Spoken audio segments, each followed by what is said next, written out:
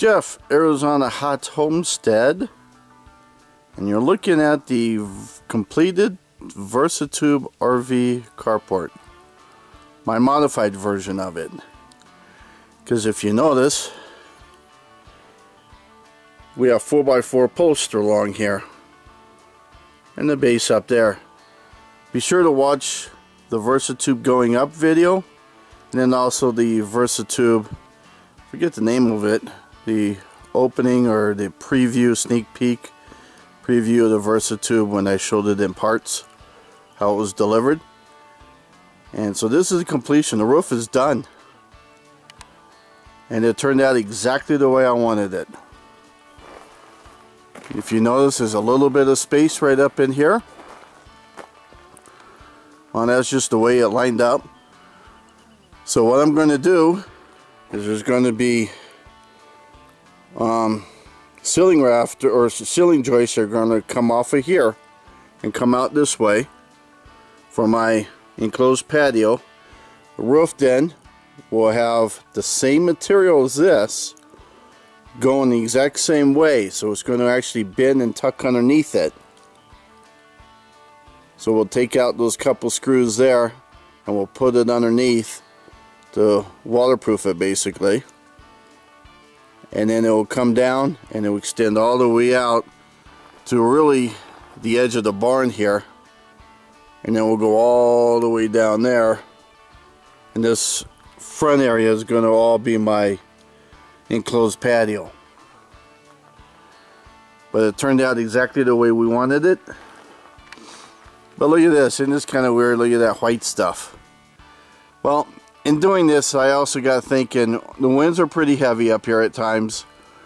What if I put some silicone or something on it, and by doing so, maybe we can keep the screws from coming loose. We started it and we didn't. We got all caught up in the let's just get the roof on. So I guess if I'm concerned, I'll go back up and I'll put more on there. But right now we'll let it be. But it turned out absolutely perfect.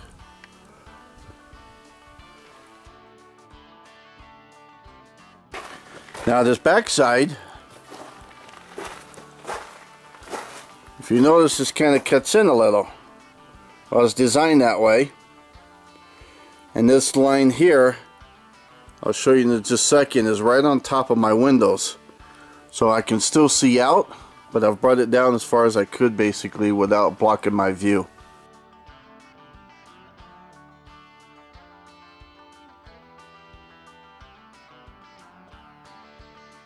Now in a later video you'll see I'll have a way to tie this to here to waterproof this section here. So I'll show that in when that time comes. There's that bolt that I was telling you earlier about that goes through the hole in the top base here, or actually the base of the Versatube has holes to anchor it down. So we anchored it using those bolts there. Now if you've been watching my videos, you know that we cut every one of these legs here.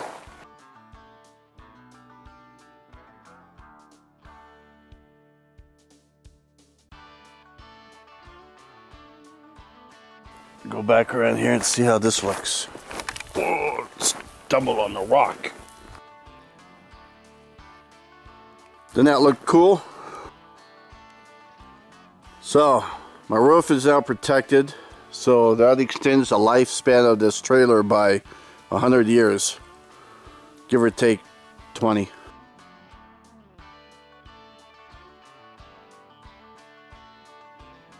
But right on the edge there, just like I planned.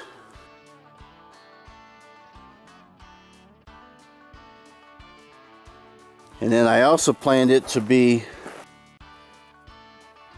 beyond the slide out enough so you can walk. In front of this tree here. So believe it or not, there's a couple feet of space so that you can walk right through there.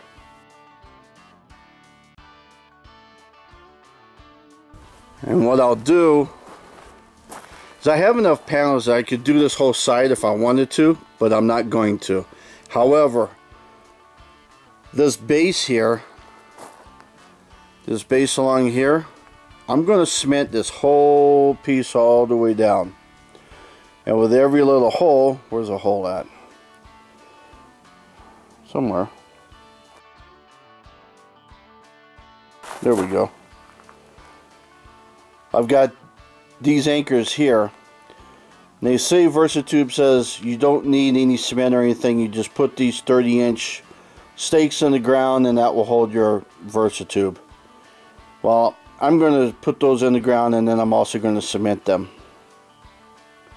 And the reason why I'm going to cement is because then it gives me a barrier all along here, all the way down. And that barrier is going to not only keep moisture and water from flooding into here, but it's also going to keep critters from tunneling underneath, because they've also got to go through the cement, so they have to dig even deeper and most likely won't. And then I was thinking putting a panel right along the base of that, and now it kind of acts as a skirt, if you will, and help protect from maybe some ice and some rabbits and other water and stuff from getting in underneath.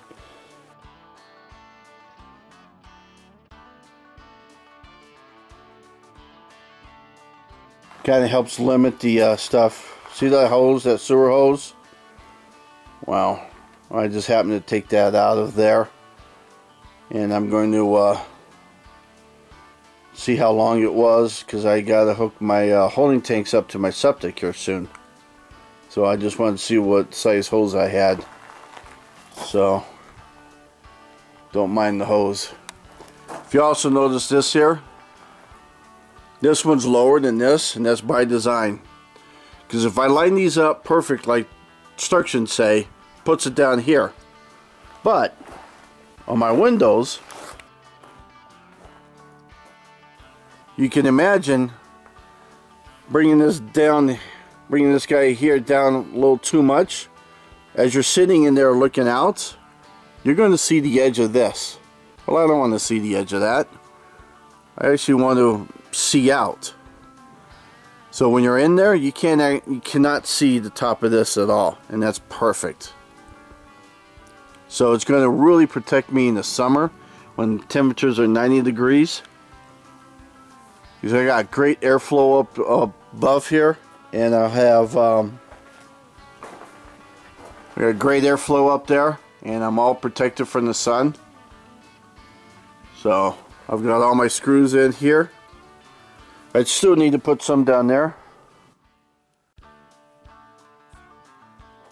And once I do that, really I'm done. So I don't think I'll show you the cement, because I don't know when I'm going to cement all this stuff in. That might be a few months from now. But it all looks pretty good.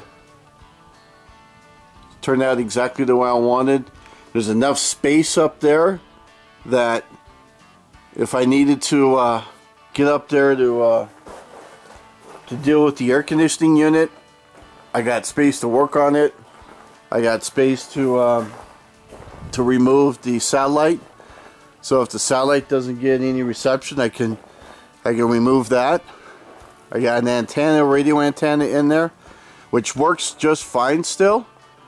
And but if I want better reception, I can easily take it off and I don't have to worry about leaks. So again, this Versatube is a smoking deal, and it turned out exactly the way I wanted it. I'm calling it complete, even though I still have to put the cement down on the base. But I'm calling it a completed project. What do you guys think?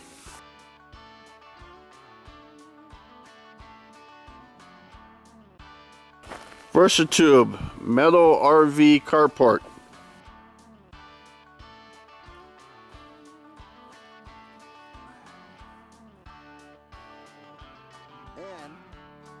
The material there is that same material as what's on my barn. It's like I planned it. Same color and everything. Look at that. And then I'm going to use the same material for the roof over my patio. It's going to really tie in nicely. So Jeff, Arizona Hot Homestead. Hey, did you subscribe, like, comment?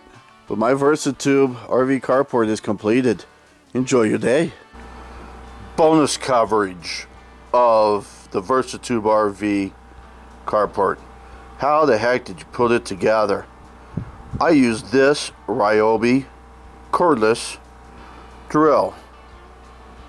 Lithium, 18 volts. With a 5/16 socket in. Can you read the 5/16 there? There's a skinny on the drill. It's actually what, an impact driver? That's what it's technically called, I guess. It's got a little magnetic piece down in there, which was very helpful because it would hold on to the screw. The screw wouldn't fall out. So that made it very nice. Now, this battery, as many screws as we put in this thing, we went through a lot of batteries. I had 4 batteries, and we had to recharge them quite often. Let's see if I can show you. Here we go, 102. That's what I wanted to show you. So we went through quite a few of these batteries, having to keep recharging them. Can't tell you how many we did, can't tell you how many screws, but it was a boatload, and I'd say we recharged each of the 4 batteries probably at least 1 each, and they were full to go with. So that's what, 8 batteries total, 8 cycle lives. So just to give you an idea, you can put it together with a impact driver, and this is what we used. Bonus coverage on the RV Versatube metal carports. Cool stuff at the end of this video, huh? Every now and then I'll add some bonus coverage or cool stuff at the end of a video, so you're always going to have to want to watch it the entire video. You might miss something. AZ Hot Homestead. Subscribe, like, comment.